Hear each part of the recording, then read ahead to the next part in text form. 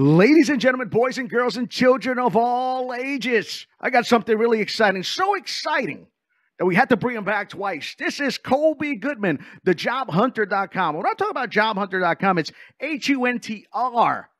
H-U-N-T-R hunter.com. And I'm talking about Kolby's going to help you with a bunch of stuff. Resumes, interviews, LinkedIn, anything that has to do with networking.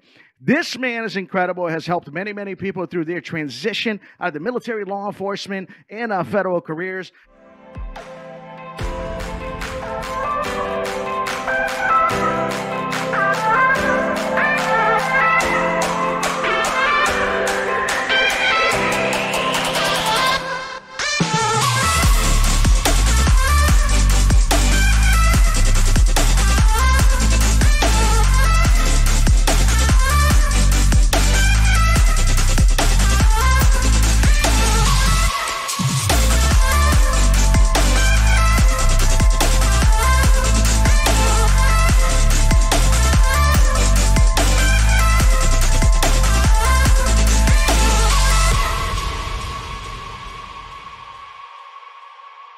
Ladies and gentlemen, boys and girls and children of all ages, I got something really exciting. So exciting that we had to bring him back twice. This is Kolby Goodman, the jobhunter.com. When I talk about jobhunter.com, it's H-U-N-T-R. H-U-N-T-R hunter.com.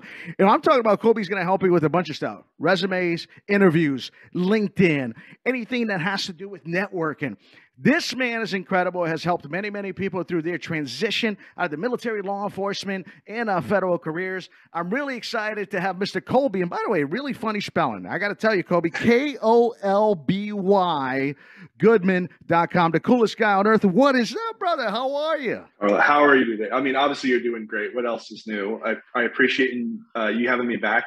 Do you have many members of the Two Timers Club here on the podcast? No, as a matter of fact, I literally have one other person that I've done it twice, because we're talking about family and how important it is to include that self-assessment of family in your transition. Make sure that they're okay and they're on the boat with you once again. And since family is important to a lot of us, and you got to do a new baby boy. Right? Yeah. You and I are having, I think, combined maybe 30 minutes of sleep a night at this point, right? Yeah. So family's important, but this is also important because the Job Hunter, and you help everybody out with resumes, interviews, a lot of the LinkedIn stuff, man, and most importantly, as you know, networking. So why don't you just kick it off, man? Introduce to the folks tell them a little bit about yourself, and let's get it rolling. Yeah, I appreciate it, Carl. I mean, since the last time I was on your podcast talking about resume development, I've had literally dozens of your listeners reach out to me for help, and they've seen some amazing changes in their search. They've been able to get more interviews, land better offers, make these career transitions that really help feed their life transitions. I think that's a big thing, especially for a lot of your listeners, is, law enforcement, military, federal jobs, they don't necessarily have the best work-life balance or allow you, your best life at home when you're not at work. And so a lot of my clients that come to me are looking for that balance, are looking for that shift, are wanting more out of their life and need to make a shift in their careers, but just don't know how to do it, right? When you've been a career policeman, when you've, risen through the ranks of the military, you got your blinders on. You just don't know any better. And I'm here to help those individuals to get a broader sense of how to market self into a private industry, how to go from a public entity to a business asset, which I see all my clients as, and to take away a lot of the guesswork and remove a lot of the headache and pain points of how the heck do you write a resume in 2022, right? Like, so much has changed, and maybe you've never had to write a resume. Maybe you've always been commended for your on-the-job work so that you've been promoted time and time again. But now that you have to actively market yourself as a candidate in this new realm, how do you go about it effectively? And that's where I come in to help a lot of my clients to demystify the work, to do the work for them, because writing your own resume is just a big pain in the butt. So taking away that issue and working with them to interview and tell stories well, so that they can make this transition in their career as quickly as possible. Dude, you just hit something that I thought was really, really interesting right off the get-go, as you always do, my friend. I usually tell people we're going from like this kind of government to private. And you just said we're going to make the human beings a private entity because they're coming from the government. It's almost like you're transitioning their mind and who they are to understand that they are a private entity and they can do their own thing. So that's huge, man. I like that. I'm going to steal that from you, by the way. Please, it's all yours, man. All right, here we go. But listen, so we talked a lot about different things. And one of the things that we mentioned earlier was how early should these people be thinking about this transition? How early should they be pushing for, hey, let me get my mind set for that? Yeah. I mean, I don't think you can start early enough, honestly, right? Because one thing that I have seen with my clients firsthand, and it's something that I've dealt with just my entire life as a child, as an adult, is that patience isn't really my virtue. And I think a lot of their patience are tested throughout this process. It's probably the number one question that I get is, how long should I expect my job search to take? And I said, if I knew the answer to that, I would be able to charge the moon and back.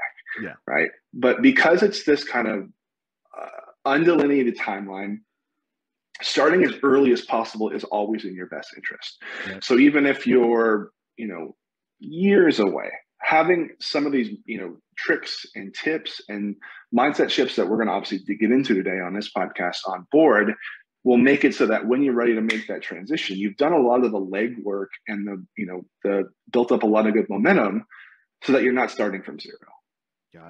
Got it. I agree. And it's interesting to me. Some folks are getting it. Some folks are like, I'm going to start thinking about 10 years out, 5 years out. In the beginning, when I kind of started this venture, there's a lot of people like, hey, yesterday, I need help yesterday. But I think people are realizing, especially, I'm going to say in the law enforcement world, because it's been very tough in the law enforcement world for folks here in the last 2.5, 3 years, that they literally were like, okay, I'm going to start thinking now because, it's become really difficult to do this. So I love that, man. I love that. And what you're doing then is helping them are you setting them up for success in their latter years to get better? Because we also talked about, and I'm going to jump some things here if you don't mind. Yeah, sorry, go for it. But as now you're thinking about transition earlier and earlier in your prior career, what are some of the things that you think they should be doing while at that career to prepare themselves for success in the next one? Yeah. So the big problem when you spend a long time doing a very certain set of things, right, is that the expertise that you've built up as a law enforcement agent, as somebody as a military leader, as a federal employee, is that the expertise that you've built up now looks and feels easy. And that perspective makes you ultimately an extremely poor self-promoter. Oh, yeah. And so the goal is to get perspective, right? Because we live in our own heads 24 hours a day, 7 days a week. We need to get different people's experiences and perspectives of how we work. And most importantly, the impact that we're able to have. Yeah. So one kind of magic question I encourage all professionals who are out there and ask the people around them is simply this: how have I been able to help you? And I like this question for a few reasons. One is that it is very personal, right? You're not asking about how did I help you on that project, or how have I helped you on this initiative or on that case, right? So how have I helped you in general? Wow. And the other outcome of this question is it primarily isn't things that are technically sound, your day-to-day. It is how you help people feel, what you help them accomplish, how you help them get through their own hangups and their own challenges. And that's where a lot of my clients get a lot of wins when they tell these stories in their next career, because as you sell yourself into a private entity, a lot more of the soft skills comes into play. Yeah.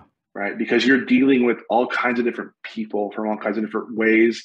Maybe you lose your authority as a police person and you go and you a for-profit entity, right? And so emotional intelligence and people influence is really important. And if you're not aware about how you do it, and then digging into the why are you capable of doing it in that way, then you can't get other people to trust you to do their job, to do a job for them. Right. I think it's key. So it's funny because I'm just watching Actually, not watching. I'm a listener. By the way, my book is out on Audible. Thank you, everybody. I am a listener of books, and right now I'm listening to one on Benjamin Franklin, and Benjamin Franklin said, your own experiences alone are not enough to make you an educated man. And that's something I said a long time ago. So asking the question, how have I helped you? It's crazy because now you're going to gather a lot of other stuff from what other people are seeing about yourself. You know, he meant it as reading a lot of books because you can live your life, you can learn a lot from other people's experiences. But this is also setting you up for success through other people's experiences of you, right? Yeah. And by going straight to those sources, your peers, your bosses, your employees, you're then able to speak to the next round of people who are your next boss. Hey, let me tell you about a time how I was able to help my boss in this way. Let me tell you how I help my clients doing, or my client or my employees doing this, right? Like, so you give parallels to the people that you're talking to get them to empathize and sympathize with your abilities and to get them, again, to trust you. I think that's the biggest thing here, is that in order to be hired, you can't just be good. You got to be likable and you got to be trustable. Trustworthy, man. I just saw a study about that too, where the biggest thing in the corporate business today is who can I trust. It's not really much about everything, but if I think the study, I gotta go look it up where it is. I just pull these things out of nowhere sometimes, but trust was like the number one key. And I think it was a study done. Was it? No, Navy SEALs. I don't even know. Okay. It was trust. Trust was key, which also translated to the corporate world. They said the same thing. So there you go, man. Yeah. So that's kind of part of it, is like, again, getting that perspective, right? Because that's important, because that's going to help you sell yourself moving forward. And then what's nice now is that what next I want your listeners to do is to go forward and say, okay, what are the things that I want to be doing next? And how can I do those things now? Since you've already built up that trust, you already have momentum drawn, and since you're already in the role that you're in, how do you kind of branch out from your typical day-to-day to get your hands dirty in the thing you want to do next, right? Community outreach, training and development, hiring and onboarding, the things that interest you, you can, ask permission to do those things now. Yeah. And I would argue that your employer is going to be gleeful that you're asking for more responsibility, because they need the bodies, right? Absolutely. And so by putting yourself out there and branching out beyond your typical day-to-day or what's on your job description, it gives you opportunities to get more experience, which is always important. But I think beyond that is that it also helps you identify what you do want to do next and what you absolutely want to stay the heck away from next. Right. And before you commit to a whole new job and shifting your whole life and job, make sure that you actually want to do it and you're not just in love with the idea of it. And so if you can take those baby steps now and get that exposure and that experience, it helps you position yourself more effectively moving forward. Yeah. So I'm go back a little bit then. Okay. So people in the military, law enforcement, we honestly believe that, we are there. We just want to help. We don't want to ask for anything. We don't want to ask for favors. We don't want to ask for opportunities. We're really there for the public and to help and to give and to give and to give and to give and never take. We never take. That's not what we do. When everybody's at home hanging out with their families in the holidays, we're there to work and protect you. When everybody's having a good time in their Sunday barbecue, we're there working and protecting you. So how do you change people's minds, man, if they got 5 years left or something like that, to start asking and not be afraid to ask for those training opportunities or new work opportunities to grow their resume in their mind? How do you change people's minds, man? I think you kind of already said it. It's not about, hey, I want this opportunity. It says, hey, how can I contribute by doing this new kind of work? By you going to help train the new guy, right? You're ultimately helping. You're contributing back into it. And yes, ultimately, it does have a long-term semi-selfish play, but you're continuing to add value in the present, right? Yeah. And ultimately, it's funny you say that, like this mindset of wanting to help and contribute. That's how I coach my clients on interviewing, right? It's not about, this is what I can do. It's about, this is how I can help. Yeah. This is how I can alleviate those pain points. This is how I can solve those problems. This is how I can execute on those opportunities. And it's always about the other person. And so as you go out there and ask for more opportunity, make sure in that conversation you're saying, hey, I want to lead the new post training. Yeah. right? And you say, "Oh, I can do that so that I can help onboard more people so we can have more cops on the streets," or I can help modernize our programming so that the content sticks better. And so, yes, while you're gaining that experience, you're selling yourself off to the opportunity by saying, "This is how I know my contributions is going to help the team as a whole." Absolutely. And I always tell people, those who don't ask don't get. That's a very Southern thing to say, but it is true. If you don't ask, you don't get. And a lot of times we forget. We're just so focused on our work and what we do. And like I said, we don't want to ask for anything. But if you don't don't let the people that can help you out, make them aware, right, that you're looking, you're not going to find it. So you got to make them aware. I think that's a big point too, because I think as much as people feel vulnerable asking for help, right? Because it is a vulnerable thing. You're stating, you're admitting weakness, you're admitting maybe you're less than, and you can't do it on your own, which are all big no-nos in our field. Yes, They're big no-nos in our field, man. We just don't do that. And so I think people, that's one part of the spectrum. But the other part is people, I think, generally do want to help. But I also argue that it is equally as vulnerable to offer help as it is to ask for it. Because if you offer it and you're rejected, people take offense to the help or the support. It's like, well, I don't want to put myself in that situation.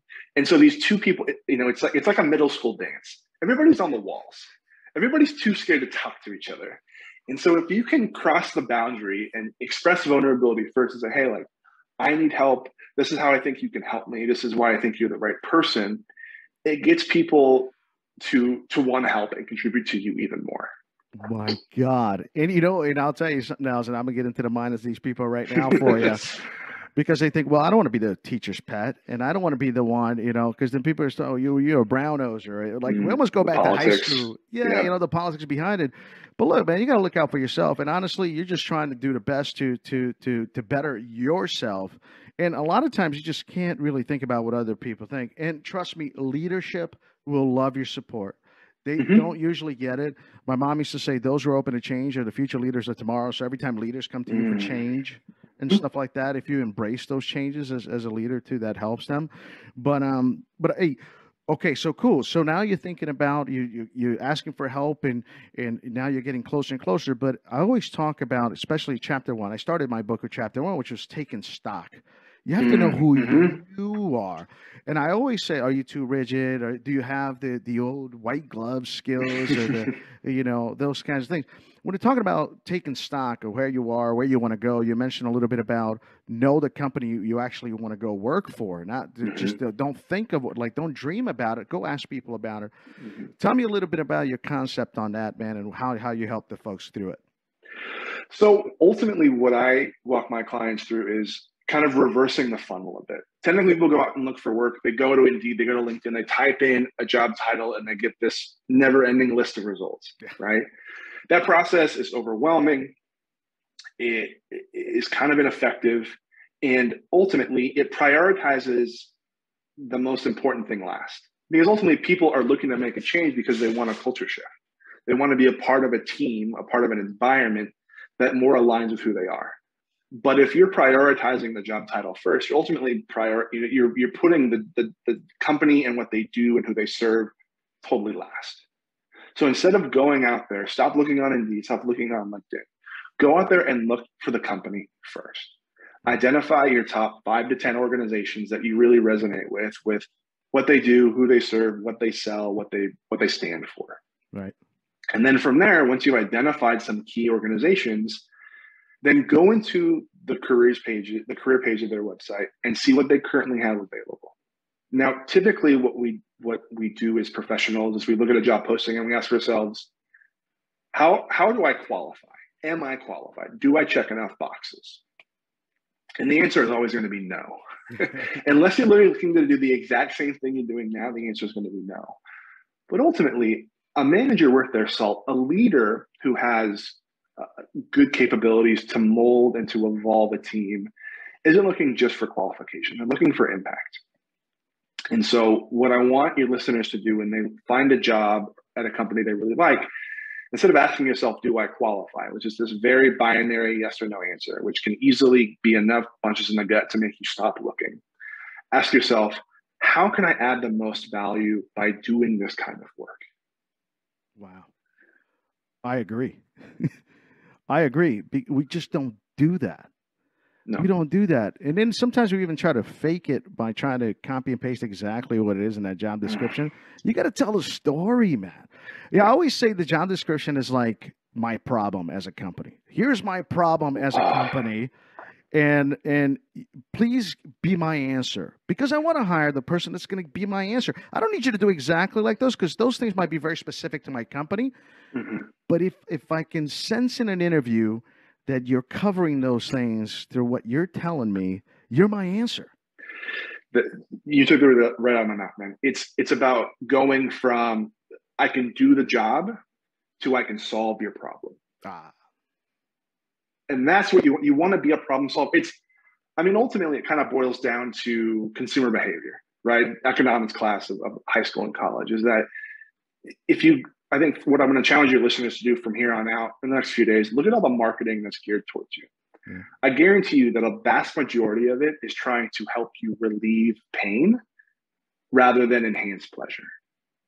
And that's what you should be doing in your job search. How do I go out there and identify the problems, the issues, and the opportunities that my next employer is having? And how can I present myself as somebody who can address all those quickly, efficiently, and ideally with profitable results? Yeah. God, Jesus, man. Absolutely. Let me see. No, that's not the one. This one right here. Yeah, no, I have multiple buttons, but this one is the one I was looking for. So, man, listen, incredible. That's also money, you know? So, yeah.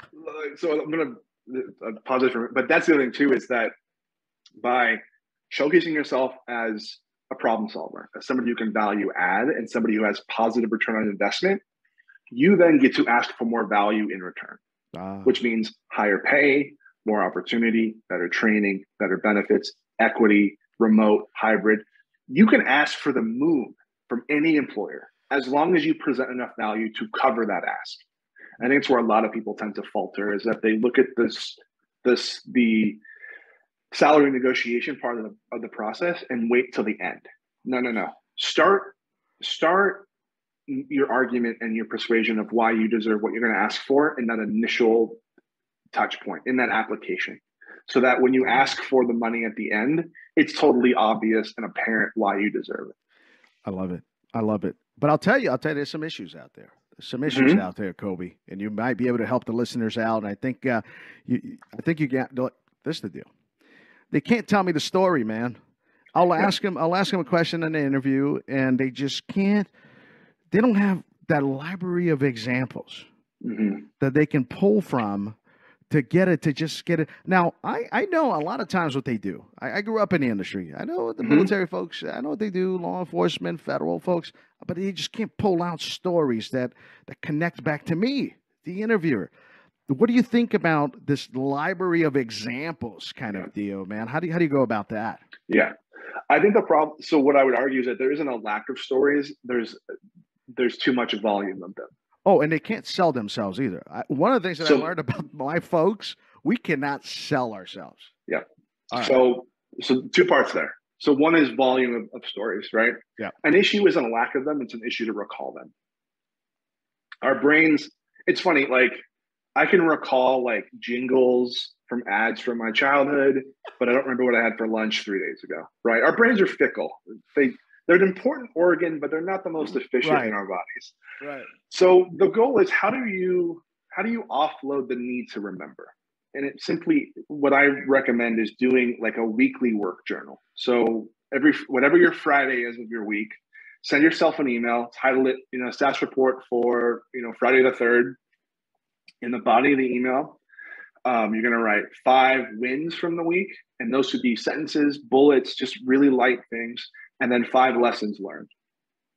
You hit send it to yourself, you hit send, you put it away. And then when you start to prepare for interviews, you open this up and you have weeks, months, years worth of story examples that you give your brain enough of a string to pull that I'm going to actually remember. Wow. Yeah. Right? It's something that I started to do in my first job right after college. I was killing it at my first job. I was doing help desk support. I was answering, I was resetting the passwords. Not a super glorious job, right. but I was good at it. People liked me. Had good numbers. So I came back around a year later, and I asked my boss for a raise. And I said, I've done this and this and this, and I've had this kind of impact. And she said, great. Can you show me? And that's kind of where my argument died on the vine. I didn't have any evidence. Didn't have any proof. And it wasn't that it didn't happen, it's that I couldn't recall it and I couldn't remember it. So this is when I started this practice of this work journal, right? Let's write it down, because as we've proven, I don't have a great memory. Let's write it down so that it lives somewhere offline in my brain that I can bring up regularly. So that's one easy 5-minute a week tactic that your listeners can use to start collecting really good stories. I love that. Now, the second half of what you said is, well, how do you translate those stories in a way that some people want to listen, right? How do you be interesting in telling the story? What I have found is people are focusing primarily on plot. A happened, then B happened, then C happened, and then D was the end, right? Nobody really cares about plot, especially in this instance, right? They care about character, and you're the main character. Yeah. And so what you need to be doing is telling more about how you felt and how you thought, how that influenced your action. The analogy I use is the interview process is like trying to get married after the second date. That's right. And so, and because you cannot run every single hypothetical that you could ever encounter with somebody to a partner in those 2 sessions, what you have to do is you have to understand their operating system, their logic, their thought process. And so the more that you can share about that in an interview, it gets people to open up to you, it gets people to trust you, and it gives them a foundation of how you're going to be no matter what the situation. Wow. It's funny that you say that. I think it has always worked for me, Kolby, because working for the Walt Disney Company for as long as I did, storytelling, right, and breaking down the individual character is so important that I think that's why I've always done well in interviews. And here I am, right, doing this. I mean, we're just throwing this up in the air and making it happen. But I think these things are important, and that's definitely something that the folks can hone in and learn. Is that something they can learn or put together? Absolutely. I mean, I encourage my clients to tell these stories as if they're telling them to a friend, right? You want to be conversational. You want to be personable. And with the effective storytelling, what I recommend is going out there and listening to good stories, right? Like, so I love one big thing my wife and I do on long road trips is we listen to audiobooks like you do. Yep. From books written by comedians and entertainers who read their own books, right? So Steve Martin, his Born Setting Up book is amazing. It's great, and he's telling it. He's giving the inflection. He's giving the insight. Seth Rogen's put a pretty funny book that is definitely not suitable for all ages that I'd also recommend. Right. But it gives you an understanding of how people are entertaining by telling about things from their own lives. And it primarily comes in what you think and what you feel, how that influences action, how you come up against adversity. Because what it allows you to do by sharing those things, it gets people to empathize and connect with you. And ultimately, too, in interviews, too, talking about your flaws is important, which could be a whole nother podcast we can do down the road. But it's about, if you can share your insight, if you can share the way that you tick and why you tick like that, it gets people engaged with you more. And you can leverage micro stories. You can leverage one project, one case, one boss as a micro example about how you work on the macro. Yeah, man, that sounded beautiful. I'm in, bro. You're hired, buddy. Just clap it up one more time for you, buddy. Clap it up. All the stuff that we talked about is just big money as well. But listen, Kolby, we're slowly, 30 minutes go by fast in this world. Too fast. Too fast for us. But I want people to know about you and what you do and how I can get a hold of you. So please, mi amigo, finish this out and maybe give a last hint or two. Sure. You can find me, probably the best way to get a hold of me is LinkedIn, Kolby Goodman, Kolby, last name Goodman. Goodman. That's where a lot of people have found me. A lot of Carlos's listeners have reached out to me directly. Actually, I had a call with one of your listeners earlier today who's going to come on board and help him his resume as he gets into corporate security, as he leaves a long 2-decade career in law enforcement. So if you need help with your resume, if you don't know, how to write a cover letter, if your LinkedIn looks pretty plain and bare, if you can't tell a story to get out of your way in the paper bag, reach out. I'm here to help. There is, I'm a resource that can be here for you to demystify, to be a resource, to, I think, encourage you and help you regain the confidence and the excitement to look for new work, right? As you mentioned it, mentioned it before, is like the desire to escape is important. It's a good catalyst. But if you're not clear what that North Star is from you, if you don't know what target you're shooting at, to use a very prominent example for your listeners, you're going to miss. Yeah. So let's get you clear. Let's get you with the right tools, and let me be a partner with you in this process so that you don't feel like you're going about it alone and with little results. So I'm here to help. And I think maybe it's a good segue into my last big thing is, we talked about it before, but I'm going to double down on it, is ask for help. Yeah. Ask. Like you said, those who get the most support ask. And that's the big thing, is that you're not weak. You're not less than. You don't have to know. You're not stupid for not knowing, right? The easiest, quickest, and cheapest way to learn is from somebody else. Yep. So go out and do it. As little as, make it as little as how I've been able to help you, right? That's asking for help. It's helping for understanding, or something as big as coming to somebody like myself, or going to your captain and asking for new responsibilities. Like, everything in that is important. And the quicker you pull off that Band-Aid of the fear and the anxiety of asking for help, the easier it becomes. And one thing I learned that I've continued to learn is the more ask you help for, the more help you get, and the easier things become. Agreed. So everybody, that was Kolby Goodman. Now, again, you got to go check it out. The job hunter himself going out there and helping everybody. I took a lot of notes.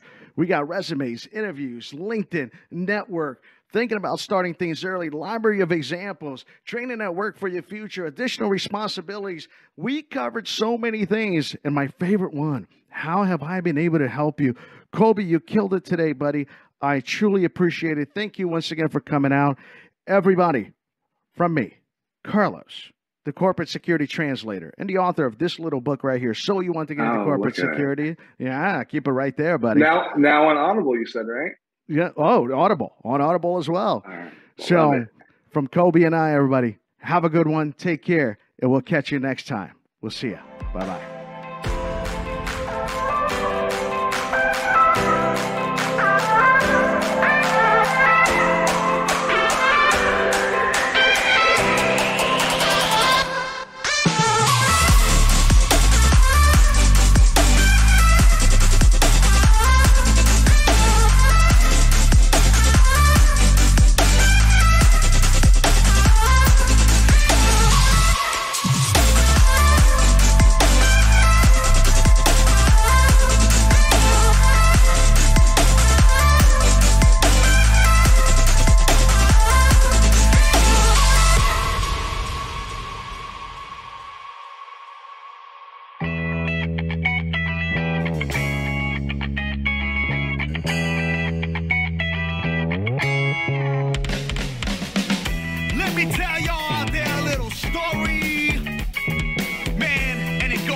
Something like this.